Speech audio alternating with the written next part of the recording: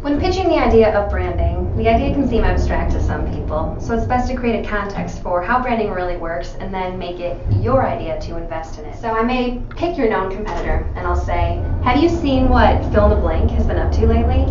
You might say yes, because you're important. You stay up to date on your competitors. I'll say, I wonder if they've seen what you've been up to. We'd love to talk to you about the ways that branding can improve your online reputation, satisfy more clients, and increase the efficiency of your sales and marketing team.